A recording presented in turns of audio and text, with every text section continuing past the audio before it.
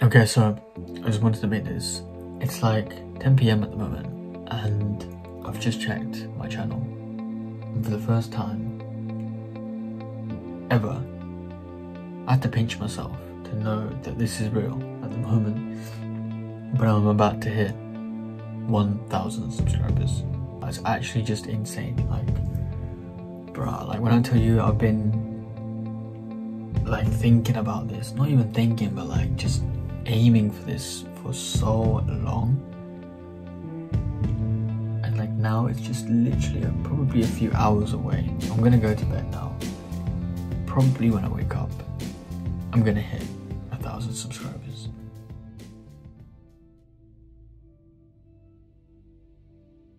Alright, so it's right in the morning. It's like 6:30 a.m. I just woke up, if you can't tell already, and I am about to go to work. But before I do so, let's have a look where we are at the moment. Guys, I think this is it.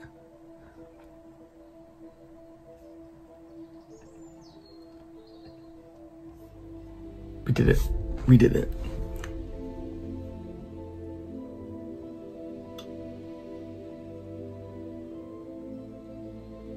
I'm lost for words. It's like 6:30 a.m. and man, I haven't even woken up. I feel like I'm still dreaming. So this could all be a dream right now, by the way. But even if it is a dream, it's a good one. You read the title, and I want to first of all begin by saying this is like the craziest thing for me personally. So I just have a lot of things to say, but mainly just to say, number one, thank you so much for, you guys are like the first 1,000 people that have watched my videos, interacted, just supported me throughout, this year, to be honest. I'm very grateful to definitely, number one, to hit 1,000 subscribers. So I just want to say a massive thank you for being part of that process, that journey. And for me, this actually means like a lot. And I know you probably just think, oh, this is another guy with his 1,000 subscriber video or whatever, but for me this means like an insane amount, because this is not my first YouTube channel. I've probably had about 6 YouTube channels over the course of I don't know how many years now, but actually about 10 years technically. I remember my first ever thought was in 2013. I was 14 years old, and I wanted to make a YouTube channel. I've always wanted to have a YouTube channel ever since I was young. And I went to my friend and I asked him, yo man, let's make a YouTube channel. Like, we don't know what we're gonna do, but let's just do it. And yeah, like all I did in that YouTube channel was basically made like 1 or 2 videos on me making paper craft. I don't know, I was making a Zelda mask. I don't even like Zelda, like I've not even played a game, but I was just making a paper kind of a mask, and I uploaded it to YouTube, and I made like 1 or 2 tutorials or whatever. And then, a few years later, like I gave up on it. I made like a couple of videos, gave up on it, didn't like it. Then a few years later, I went in again, and this time I started to make vlogs, in the sense like I do those, that 2015 era where YouTube was just about top 10 things about me. I'd make some vlogs with my friends. I would just make challenge videos. Yeah, they were definitely cringe, but I just really like YouTube so much that I just had to do it, and I really wanted to do it. And maybe after about 10 videos, I gave up. And then about a year and a half later, I decided to make another YouTube channel. And in between then, I would have here and there maybe some YouTube channels which I'd, gaming, whatever. I'd try more, but I just gave up. And then there's one YouTube channel which is now my main YouTube channel. If you want to go check that one out, if you click on my About Me page here on this channel, you could see. But basically, it was just random stuff. I started off making like fitness related content. I like going to the gym, so I wanted to kind of document my fitness journey. I kind of gave up on that maybe about a year and a half ago, a year ago. It wasn't really for me. So I kind of switched up the style and wanted to do more stuff related to just being in your 20s, but more storytelling. And I really like that, and editing kind of videos. I really like that. But because I switched up, I think the algorithm really did not like that, and it just stayed on that one level. I probably gained about 100 subscribers in that whole year. It does hit motivation quite hard because like I was not really motivated to make videos because I just didn't see the views. I'd see like 10 views, I'd see like 2 likes, then couple comments and stuff. And I, in my mind, I knew this is what I wanted to do because I just kept thinking of that 14-year-old self, thinking, listen, like this is something I've always wanted to do. Why would I give up now? I've always given up before. Just stick to it. And I'm still doing that YouTube channel. And literally last week, this YouTube channel, by the way, I created this YouTube channel in 9 months ago, in December 2022. That's 9 months now, and I have exceeded number one views wise and subscriber wise from all YouTube channels I've ever made in just 9 months. And for me, it's just incredible because I've not had this experience. I've not had this before in my life. And it really hit me when I hit 1,000. I just kept thinking of that 14-year-old self, thinking like, if I hit around 1,000 subscribers. that was my dream. That was my dream. My dream was literally just to hit 1,000 subscribers, and that's it. I don't care about hitting a million. Obviously, that's nice. But for me, getting to 1,000 just seemed like getting to a million. It just seemed so big. So that's why like this significant milestone is so important, and it means a lot to me. And when I tell you this, it means a lot. And oh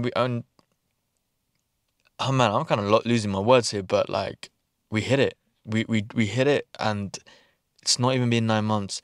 And the thing that really confused me for a very long time was, why did this channel hit 1,000 subscribers? Like, why this channel? I put so much effort into my main channel.